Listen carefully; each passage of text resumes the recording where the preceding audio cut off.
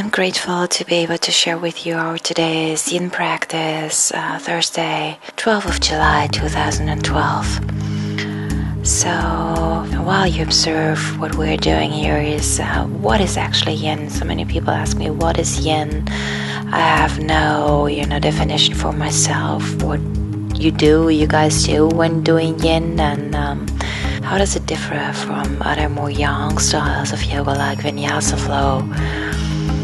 And the definition that I really like is that Yin Yoga is an invitation or your personal secret call to dive into the depth of your individual intimate practice or sadhana of exploring your basic structural and energetic setup. And Yin Yoga emphasizes long-held passive stretches of the deeper connective tissue through which our energy channels flow, and at the same time mobilizes and strengthens our joints, ligaments, and deep fascial networks. And when we are holding postures for 4 to 5 minutes, you really want to have the students come out very slowly, as the connective tissue really needs time to adapt to the changes that it undergoes. It's more plastic, and as you can see, they're also moving their arms freely around your neck. They're trying to find their personal best position, whatever gives them the feeling of freedom and opening. So here we're moving into Dragon from Ekapada Mukha Svanasana, very slowly stepping forward, taking this huge step, and then staying into this asana for, I think we stayed in there for like 5 minutes, freeing up the hip joint, making sure that our ASIS is not blocking our flow of the energy through the thighs. And it's beautiful just to see how many different positions we have here with only like 5 people. Everyone's going into their personal individual opening.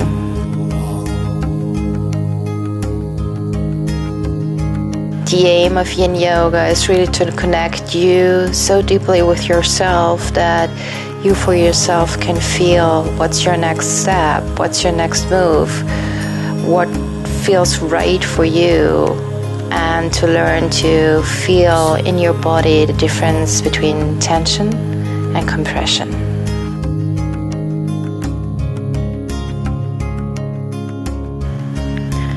So here we're going into shoelace pose, which a lot of students find very challenging. So with this group it was pretty easy. People were lucky to have no knee problems in this group.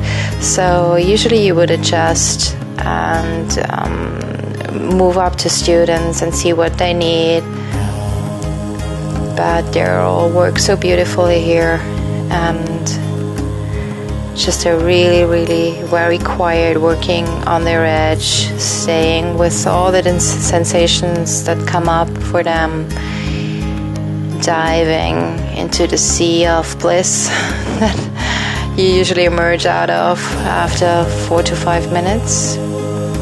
Or as my teacher Paul Grilly voiced it, the feeling we all feel when coming out of a long, deep held posture.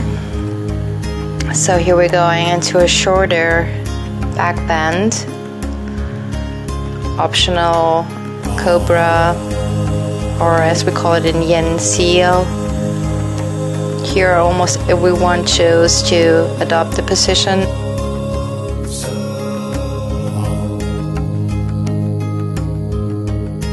And then here we are going into dragonfly. One student chooses to use the wall. The others were either using a back stretch or going into the leg stretch of the adductors. Here, one of my favorite poses, cat pulling its tail. And also here you see me moving around the room and just making sure that everyone finds his or her, in our case, her really unique opening. And also the awareness of where sometimes we block ourselves, or just because we hold a picture in our mind how the position should look, neglect our inner sensations and to what they want to guide us to.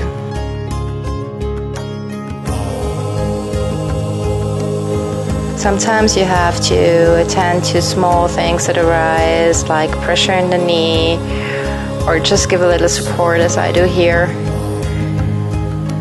It doesn't necessarily always have to do with structural problems. Sometimes it's the energy that gets stuck, so you also want to touch students or have them touch themselves whenever there's a need to. And as I said, really always offering space and time for them to really move out very slowly.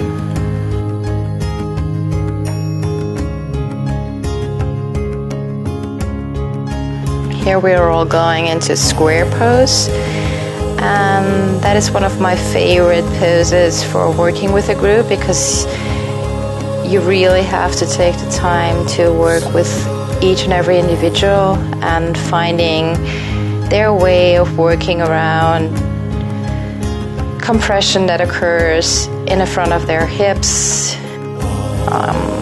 or the trochanter banging against the hip socket itself. So you see me here offering suggestions for each student, what they can try, asking them if they feel tension or compression, and working with props. A lot of people especially people that come from Ashtanga, they have this kind of, almost fear or disgust to use props, as if they would make them inferior beings. And I agree that there is a certain reason of not always using props, especially when it comes to the energy flow. But when you're doing yin, you really want to prop up the body to be in a comfortable stretch, so you can stay securely and safely 4 or 5 minutes in a long deep hold.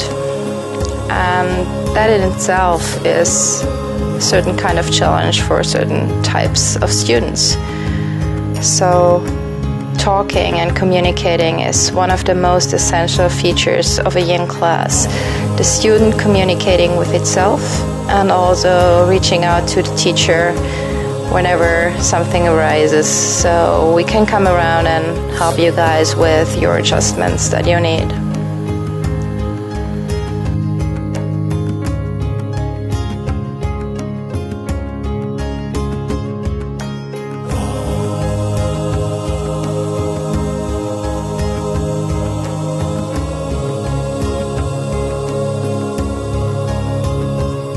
Slowly coming out here of one side, going into counter movements, internal rotation, and then moving on to the other side, making sure that we tend to the differences in our hips from one side to the next. Our sides can really be very different, and that's not a problem in itself. It's just that we want to learn how one side differs from the other.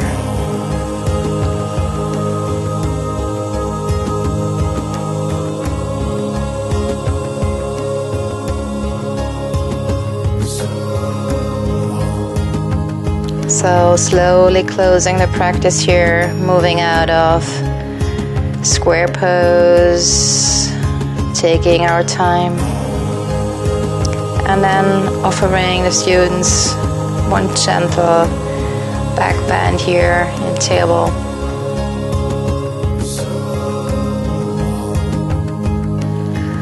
So that we activate our central meridian, getting ready for activity, as this class was being held in the morning. And here you see me giving a little bit of support during Shavasana.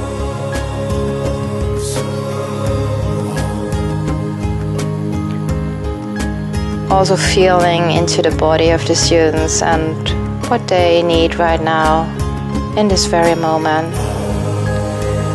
what kind of touch, working with the 3 different kinds of touch of Ayurveda, and activating marmars, nadis, or just doing something as I do here, using a blanket or a towel to playfully loosen up their muscles and just offering them something that really feels good.